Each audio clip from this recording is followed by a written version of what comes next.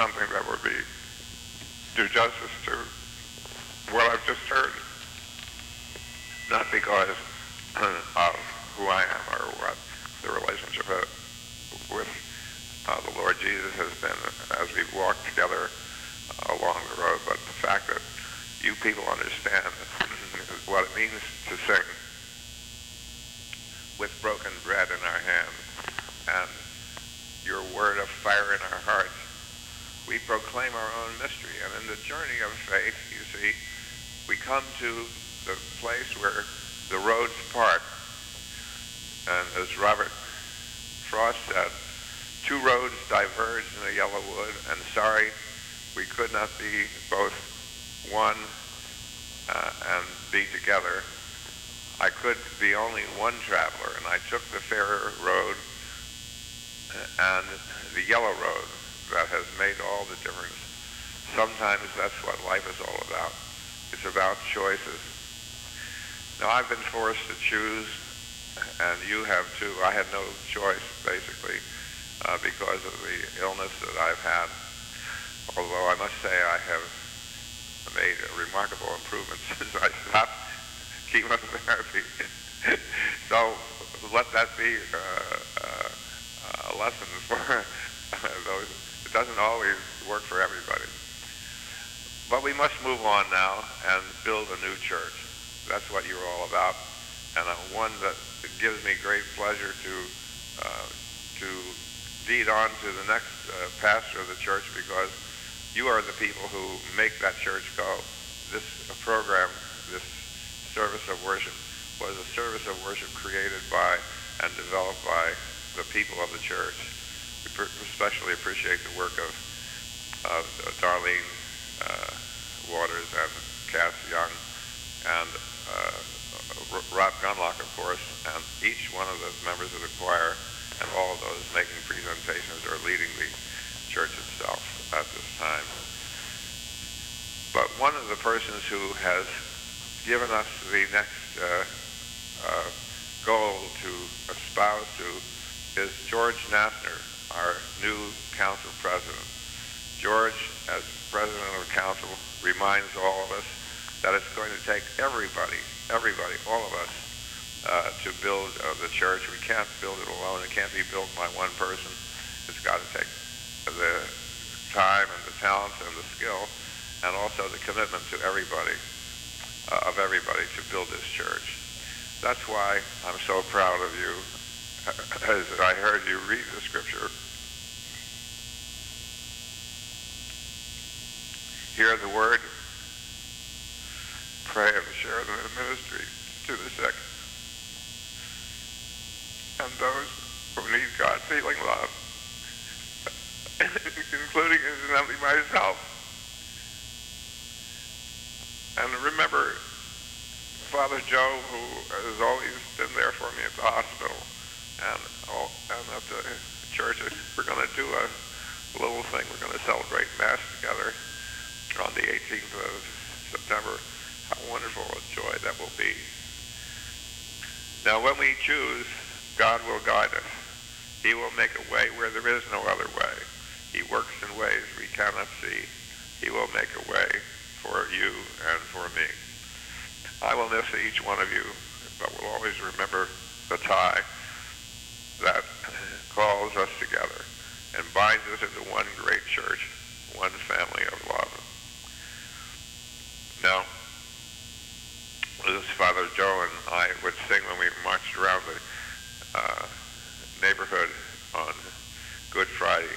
We are not one body in Christ. And we do not stand alone. We are one body in Christ, and we do not stand alone. Now, you have called a new pastor coming in September. I know you will give her all the support that she needs to be a great pastor, not just a good pastor, but a great pastor, because a great pastor is made by the church. Remember how much your pastor needs your support.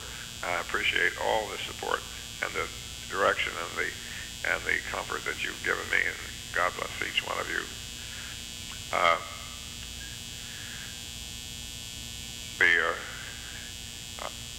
want to share with you a blessing that is from my own heritage as an Irishman. And it reads, "Now may the road rise to meet you. May the wind be always at your back. May the sun shine warm upon your face.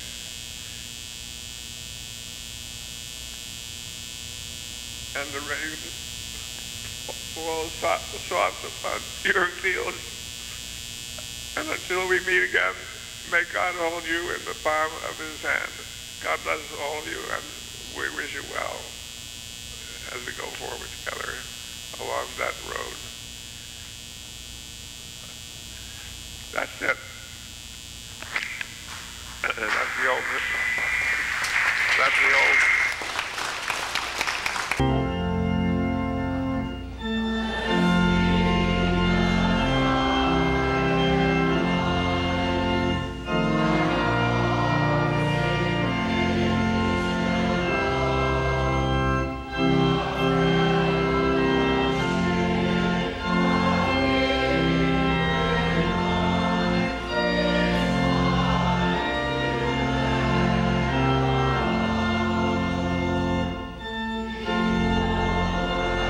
In this age of technology, it was just so wonderful to hear personally from Pastor Armstrong his sentiments and his feelings and his love for all of you and your love for him. The cover that was picked out for your bulletin, Amazing Grace. As we sang that song, it said that the inspiration for the words came from a gentleman by the name of John Newton. He was a sea captain of a slave ship, bringing slaves from Africa. And a storm emerged at sea. Everyone was going to perish. They prayed like they never prayed before. And Newton made a promise.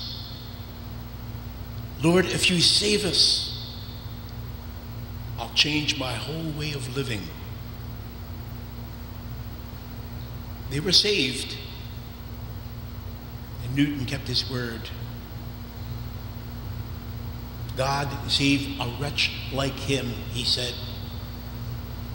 "Amazing grace, how great thou art."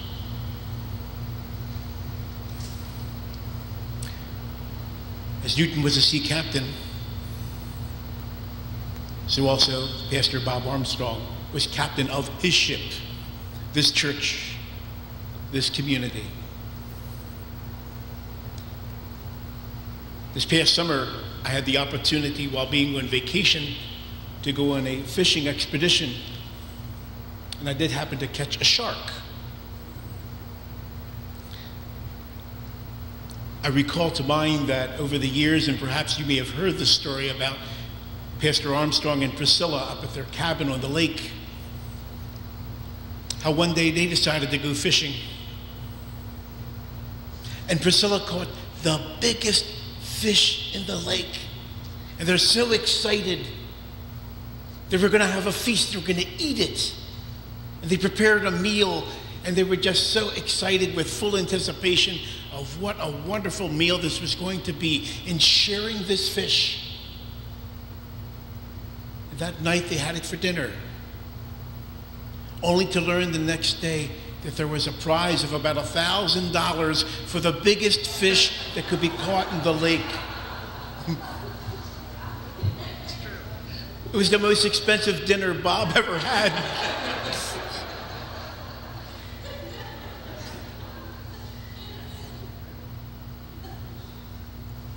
As captain of his ship, he himself has entrusted the voyage to you. And I can only say, with heartfelt feelings of being here this morning, of what a magnificent prayer you offered. expressing the sentiments of everyone, from young to old, of everyone who is involved in preparing this liturgy, of expressing your love, your sentiments, the love gifts, tokens from the heart, to your captain, to your pastor. Pastor Bob and I have had a wonderful working relationship, not only working together, but truly in being friends. In my nearly 30 years as a priest here in the Archdiocese of Baltimore, I've never found such great fellowship as they are among the churches here in the Canton, Highlandtown area.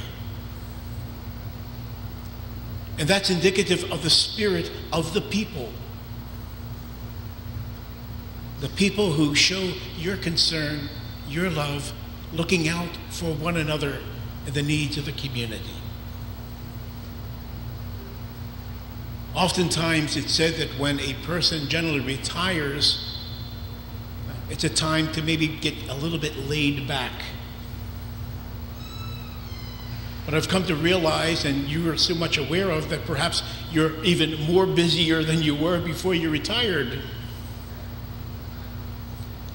So as a chapter in Pastor Armstrong's life closes, a new chapter begins. Where the Lord takes him, we do not know.